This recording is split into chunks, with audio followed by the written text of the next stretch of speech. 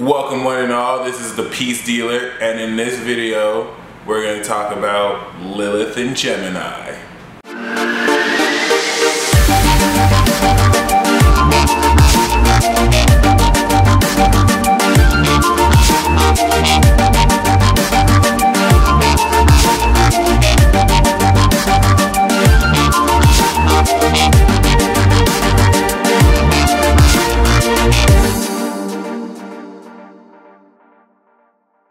So, when Lilith is in Gemini, you have a very mischievous individual.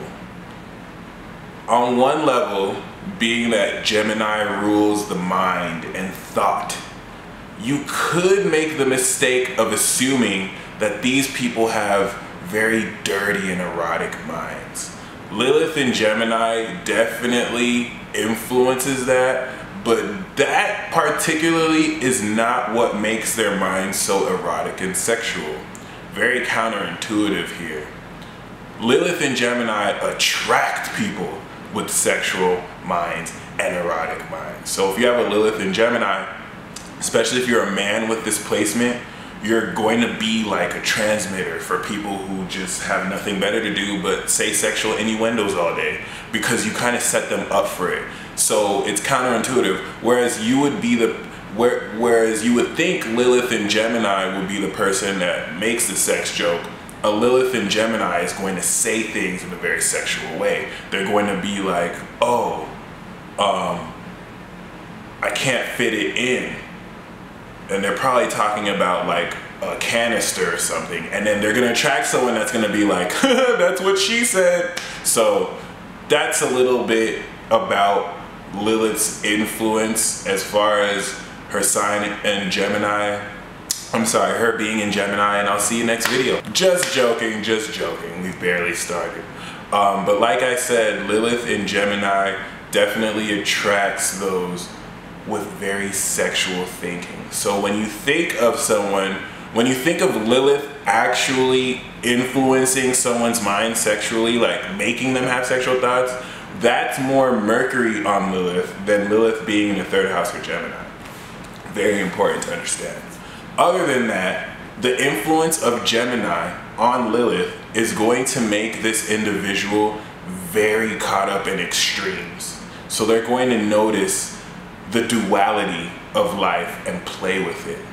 I'm a Gemini, so when I meet people who have their Lilith in Gemini, we so very much stimulate this energy, and we're going to have them, we're going to reflect the eroticism and sexual energy that they get from seeing the extremes of certain things in life. These people make very good journalists. They work well with children because they can really flesh out details of a situation, which the energy of Lilith causes them to not hold things back. Whereas, say, Mercury or Venus in Gemini may be held back by, say, a Saturn influence. Even a Saturn square to Lilith in this planet will just make that Lilith individual more willing to divulge, you know, things that are more likely to be kept secret. So people with Lilith in Gemini, they get in trouble a lot because even if they're the most modest, shy person, they're going to say that thing at the perfect time that's going to get so under someone's skin. So barring on this, Lilith in Gemini people have silvery tongues. They know how to get under your skin with their words. They have this very mischievous attitude about them. Not in that they're bad, but they know how to play coy and sexually in a mysterious way, where all they need to do is smile in a certain way with that glint in their eye to win you over, and you'll just start doing what they say. Of course, give or take, Gemini is a quick energy, so they only need but a moment to catch you and reel you in. This isn't Scorpio, as I'll get to Lilith in Scorpio, that could draw you in the whole way and pace every bit of the moment. But Lilith in Gemini is very quick, silvery. They take the energy of Gemini and see, this is the part where I say they express it sexually. This is how I said for Taurus and Aries, but it's different for Gemini, because Gemini is an air sign. So a lot of that sensual, passionate energy that comes from when it's in the earth or fire sign, it's just totally mental. It's not even, Lilith in Gemini honestly is not that sexual position like Lilith in Sag, like Lilith in Scorpio. These are very sexual Liliths. Lilith in air signs, especially Gemini, it takes that eroticism and it makes one more able to speak out on taboo issues. They're gonna be more likely to point out that person who got molested by their teacher just to generate controversy, just to talk about it. Like I said, they're going to be very fixated on extremes. This is what makes them great entertainers, great writers, great artists, because they know how to take one's heart and bring it to each extreme and each polarity, while they sit in the middle and they understand at a very intimate level through hardship and difficulty that, you know what, not everything is just one way. There's two sides to every story. These people attract those who aren't necessarily two-faced, but they can see the two-facedness in everybody. They can see when somebody says something, the intention they have to do the opposite, even if that person doesn't see it themselves.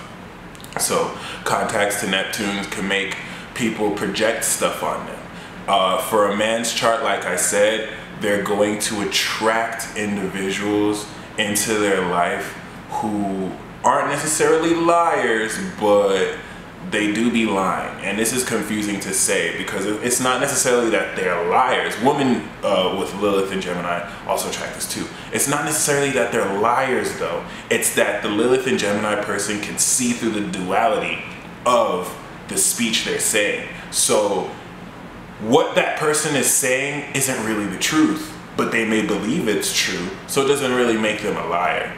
But Lilith in Gemini can dissect that a lot, which you would think maybe a Mercury in Gemini would be able to do, but Lilith in Gemini gives people very supreme mental capability. It's just that same supreme mental capability, especially with women in Lilith in Gemini, could be a source of mental turmoil for them, because then they're always going to, in their mind, mentally attack themselves on how they don't live up to that own duality. And Gemini could be very torturous when it comes to trying to make sense of two different extremes. Other than that, Lilith and Gemini people also attract a lot of sexual experiences to them because they give off this youthful demeanor, but at the same time, it's in a naive, coy way, and it's in a way that attracts a lot of older people to them. So they will balance this duality. Lilith in the third house is similar, and we'll get to that tomorrow, but they balance this duality with being naive and innocent while at the same time still being lustful and erotic, which can drive a lot of people wild. Usually it's going to attract that Arian, Capricorn, Aquarian, elderly vibe that goes wild.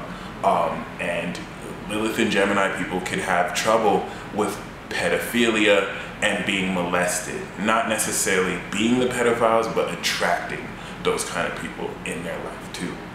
Another thing with Lilith and Gemini is they always instigate, men and women with this position always instigate philosophical conversation, not because they're even interested in what you believe. The person who they're arguing with is probably going to try and convince that person to believe this way or not. They could give a damn less. They just want to get into your mind and they want to see how you think. So Lilith in Gemini is very notorious for saying stuff they don't even believe. Like they'll say, oh, I think all cats should go to hell. They could be the best cat lover ever, but they want to get in your head. So that Lilith element of just not giving a damn and ruffling feathers and breaking rules, Lilith will outright not necessarily lie, but they'll say whatever in Gemini just to get into your mind and see how you think, how you articulate. The best way to seduce a Lilith in Gemini is be intelligent, natural aphrodisiac, which is why Gemini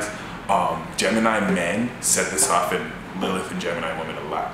But if you're able to It's not intelligent in a Libra Aquarius sense, however. All you have to be able to do is be able to speak on multiple topics, and through your understanding of those topics, they kind of weave. You gotta go like all over the place, but you have to be able to have a certain,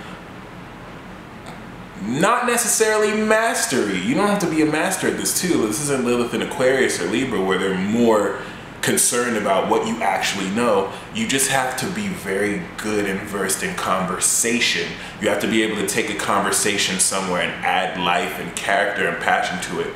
And it makes Lilith and Gemini people go crazy, because now they start to imagine what you're talking about, and they can, their mind can pinpoint things even if they're not a Gemini. So it kind of adds, this is where the eroticism comes in their thoughts, but not necessarily because they're sexual erotic thinkers. So that's a little about Lilith and Gemini. Once again, this applies if your true Lilith is here or your mean Lilith is here. Lilith and Gemini people are here to make people think and make people not afraid to say some things. One last thing about Lilith and Gemini that is very true is they are not afraid to expose the truth. They're one of the few people who will open up the door and be like, I object to you marrying this woman because she's a hoe. Or I object to this man sitting in office because he secretly rapes children and no one knows. And Lilith and Gemini is willing to go out there and tell the truth, even if they become a martyr for it. But it's not Pisces, so they're not going to try and be a martyr. They're going to try and be a revolutionary. Until next time, y'all.